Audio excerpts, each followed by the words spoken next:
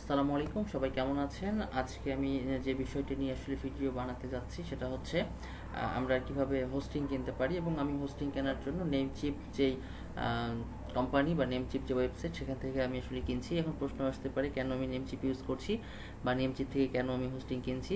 সেটা হচ্ছে যে ব্যক্তিগতভাবে আমি অনেক দিন ধরেই নেমচিপ যেই কোম্পানি যেটা ডোমেইন হোস্টিং প্রোভাইড করে, তো এই নেমচিপের অনেক ফিচার বা অনেক ফ্যাসিলিটিস আমাকে আসলে ভালো লাগে। অনেক ফ্যাসিলিটিস আছে, আমি ব্যক্তিগতভাবে এই জন্যে আসলে নেমচিপটাকে ইউজ করি। তো ইতিপূর্বে আমরা ওয়ার্ডপ্রেস ইউজ করেছি, লোকাল সার্ভার জ্যাম্প ইউজ করে। তো এখন থেকে আমরা আসলে আমাদের লাইভ সার্ভার অর্থাৎ লাইভ হোস্টিংটাকে আমরা ইউজ করব, ঠিক আছে? তো এক্ষেত্রে আসলে হোস্টিং কিনবো। তো চলুন বেশি কথা না বলে আমরা কিভাবে হোস্টিং কেনে সেটা শুরু করি। এবং আপনি যদি নেমচিপ থেকে হোস্টিং কেনার মানে প্ল্যানিং করেন, তাহলে আমি বলবো যে এই ভিডিওটি স্কিপ না করে সম্পূর্ণটি দেখুন। ভিডিওটি বড় হবে না, সেক্ষেত্রে আপনার সময়ও নষ্ট হওয়ার সম্ভাবনা খুবই কম। ওকে, আচ্ছা, প্রথমেই দেখে আসি যে আমাদের ব্যালেন্স কত। এখানে ব্যালেন্স আছে 7.70 ইউএসডি। তো সেক্ষেত্রে আমি হোস্টিং কিনবো। আর যেহেতু এটা আমি হচ্ছে একটা বলে ট্রায়াল ভার্সন হিসেবে আমি ইউজ করবো বা ট্রায়াল করবো, সেই জন্য দেখা যাচ্ছে এখানে আমি মানে কম প্যাকেজ বা ছোট প্যাকেজটাকে আমরা ইউজ করবো। যেহেতু আমার অলরেডি ডোমেইন কেনা আছে, সরি হোস্টিং কেনা আছে, তো সেই ক্ষেত্রে আসলে আমি আর এতে মানে ফুললি আসলে 1 বছরের জন্য হোস্টিং কিনবো না। তো যাই হোক, আমি হোস্টিংয়ে গেলে হোভার করলে, হোস্টিংয়ে যে মাউস নিয়ে যে হোভার করলে অনেক ধরনের অপশন পাবো। তো সেক্ষেত্রে আমরা চলে যাবো অ্যাট ফার্স্ট, এটা হচ্ছে যে শেয়ার হোস্টিং। ঠিক আছে, আমরা শেয়ার হোস্টিং থেকে হোস্টিংটা কিনবো। ওকে, আচ্ছা, তো সেক্ষেত্রে আমরা হচ্ছে যখন হোস্টিংয়ে যাব, হোস্টিংয়ে যাওয়ার পরে শেয়ার হোস্টিংয়ে যাওয়ার পরে আমাকে এখানে 3টা প্ল্যান দিবে। সেটা হচ্ছে যে একটা হচ্ছে কত 1.44 পার মান্থ। আমি যদি এটাকে 1 বছরের জন্য কিনি তাহলে আমার কাটবে হলো $17.28। ঠিক আছে, বা এটা যদি কিনি তাহলে এখানে আমার কাটবে ইয়ারলি, হ্যাঁ, 22.44। তো এটাও এরকম, জাস্ট এখানে হচ্ছে ইয়ারলি। এটা হচ্ছে যদি আমি ইয়ারলি প্যাকেজ কিনি তাহলে। বাট আমি ইয়ারলি প্যাকেজ কিনবো না, আমি প্রথমেই বলেছি যেটা আমরা ট্রায়াল ভার্সন হিসেবে ইউজ করবো। সেক্ষেত্রে যেটা করবো সেটা হচ্ছে যে আমি মান্থলিতে ক্লিক করবো। মান্থলিতে ক্লিক করলে কিন্তু আবার রেটটা একটু বেশি হয়ে যাবে। ওকে, যেমন এখানে 2.88 পার মান্থ, 4.88 পার মান্থ আর 8.88 পার মান্থ। তো আমরা আসলে এই প্যাকেজটাকে ইউজ করব। এখন আমি এই প্যাকেজটা কেন ইউজ করছি, এটার পিছনে কিন্তু কারণ আছে। কারণটা হচ্ছে এখানে 2.88 পার মান্থে দিয়ে আমি পাবো হচ্ছে 20 GB এসএসডি, অর্থাৎ স্পেস পাবো হলো 20 GB।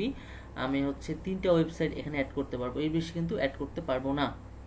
বাট এটাতে কি হচ্ছে যে আনলিমিটেড এসএসডি। দেখুন এখানে 20 GB, এখানে কিন্তু আনলিমিটেড। তো $2 বেশি খরচ করে এটা নেওয়াটা আমার কাছে বেটার মনে হয়।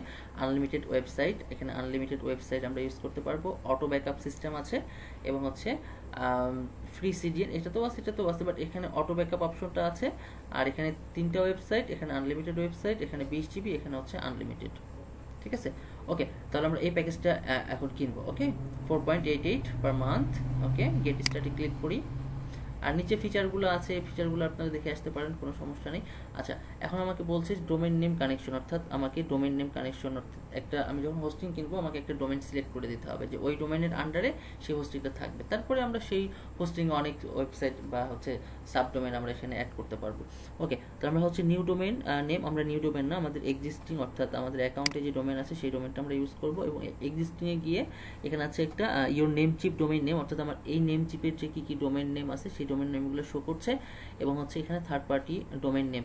তো আমরা থার্ড পার্টি ডোমেইন নেম তো আমরা ইউজ করবো না, আমরা হচ্ছে যে আমাদের মানে কি বলে এই অ্যাকাউন্টের নেমচিপের যে এই অ্যাকাউন্টে যে ডোমেইনগুলো আছে এখান থেকে আমি এটাকে সিলেক্ট করছি। ঠিক আছে, এটাকে সিলেক্ট করলে এখানে একটা অপশন দেবে যে এটা তখন অ্যাক্টিভ হয়ে যাবে আর কি, কানেক্ট টু হোস্টিং, এই বাটনটা তখন অ্যাক্টিভ হবে। এখানে আমি কানেক্ট টু হোস্টিংয়ে ক্লিক করলে এখানে অ্যাড টু কার্ট এটা আবার ওপেন হয়ে যাবে। দেখেন এটা অ্যাক্টিভ হয়ে গেছে এখন। ওকে, এবং আমার খরচ হচ্ছে কত 4.88 পার মান্থ। ঠিক আছে, ওকে, এটাকে আমি অ্যাড টু কার্টে দিয়ে দিলাম। ওকে, আচ্ছা, অ্যাড টু কার্টে দেওয়ার পরে আমাকে অপশন দিচ্ছে এখানে। আচ্ছা, even 4.88 1 মান্থের জন্য 4.88 নেবে। ওকে, আচ্ছা, আমাকে এখানে কিছু কিছু অপশন দিচ্ছে, আমার এই অপশনগুলো আমি নিচ্ছি না। ঠিক আছে, কারণ এগুলো নিতে গেলে এখানে হচ্ছে ব্যালেন্স কিন্তু ওখানে যোগ হয়ে যাবে, যে অ্যাড টু কার্টে এখানে কত 4.88 সাব টোটাল এখানে কিন্তু যোগ হয়ে যাবে, এটা আপনারা বোঝেন, সেই জন্য আর আলোচনা করছি না। ওকে, আচ্ছা, এটা হয়ে যাবার পরে ওকে, আচ্ছা আমাকে হচ্ছে অর্ডার রিভিউ যদি আমি এবার এডিট করতে চাই আমার অর্ডারটাকে, সেটা আমি দেখতে পারি পেমেন্ট ডিটেলস। তো পেমেন্ট ডিটেলস আমি কিছু করব, সেটা হচ্ছে যে আমার ফান্ড থেকে যাবে, কারণ আমি প্রথমে দেখে আসলাম সেটা হচ্ছে আমাদের ব্যালেন্স ছিল 7.70 ইউএসডি। ওকে।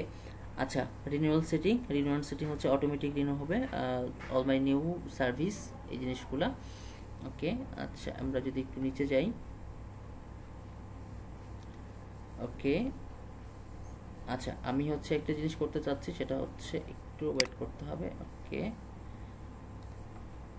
আচ্ছা এখানে হচ্ছে যে আমাকে বলছে টার্মস অ্যান্ড এগ্রিমেন্টস। আচ্ছা আমি হচ্ছে একটু পজ করেছিলাম, তার মেন কারণটা হচ্ছে যে আমার কি বলে ইনফরমেশনটা, অর্থাৎ আমার বিলিং অ্যাড্রেসটা আমি একটু হাইড করে রাখছি আর কি, এই আর কি, এর বেশি কিছু না কিন্তু। হ্যাঁ ওকে।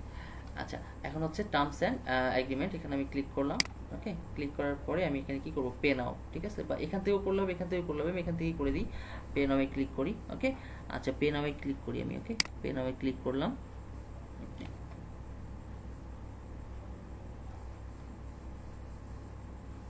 Order send to processing. Okay.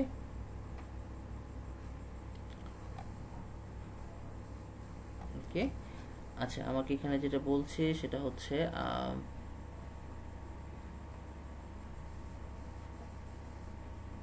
Okay next. ওকে হয়ে গেছে আমার হচ্ছে পারচেস সামারি অলরেডি হয়ে গেছে, টোটাল চার্জ এত। ওকে নেক্সট স্টেপ আমাকে বলছে যেটা আপলোড ইউর সাইট, এটা করতে বলছে, ঠিক আছে। আপলোড ইউর সাইটে আমি জাস্ট যাই, ক্লিক করি। সি প্যানেল ফাইল ম্যানেজার আসলে কীভাবে কী করতে হবে না হবে, এবং আমি যখন এটা কিনেছি অটোমেটিক আমার মেইলে একটা মেইল দিয়ে দিয়েছে, ঠিক আছে। মানে কিভাবে কি করতে হবে এটাকে বলা হয় ডকুমেন্টেশন, ঠিক আছে। তো এইভাবে করে আমরা আসলে কিভাবে কি করে, কোনটার উপরে কি যাবে না যাবে, এই জিনিসগুলো আর কি এখানে শো করছে, ঠিক আছে।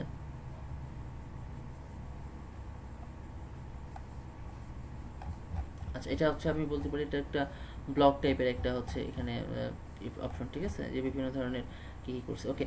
আচ্ছা আমার আপাতত আমার কাজটা হয়ে গেছে আর কি, ঠিক আছে। আমি হচ্ছে যে হোস্টিংয়ের যে বিষয়টা, আমার এখন আমার মেইলে একটা মেইল গেছে, সেই মেইল থেকে আমরা আসলে হোস্টিংয়ের সকল ইনফরমেশন আমি দেখা যায় হোস্টিংয়ের জন্য একটা লিঙ্ক পাবো, তারপরে হচ্ছে একটা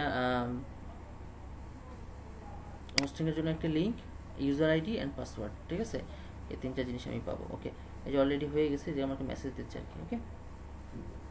আচ্ছা ঠিক আছে, সবাই ভালো থাকবেন। এটা হচ্ছে যে কীভাবে হোস্টিং কিনতে হয়, সেই হোস্টিং কেনাটা আসলে দেখালাম, ঠিক আছে। আচ্ছা আমি যদি একটু আমার ড্যাশবোর্ডে যাই, ওকে ড্যাশবোর্ডে যাই, দেখুন এখানে 2.82, অর্থাৎ আমার ব্যালেন্স ছিল 7.70, তার থেকে 4.88 কাটলে 2.82 থাকে। ওকে। আচ্ছা যে বলছে যে এখানে হোস্টিং করা আছে আর কি, ঠিক আছে, ম্যানেজ গো সি প্যানেল, এখান থেকে আমি যাব, কিন্তু এখান থেকে আমি সি প্যানেলে গেলে দেখা যাচ্ছে আমাকে ইউজার আইডি পাসওয়ার্ডটা প্রোভাইড করতে হবে। ওকে ঠিক আছে, সবাই ভালো থাকবেন।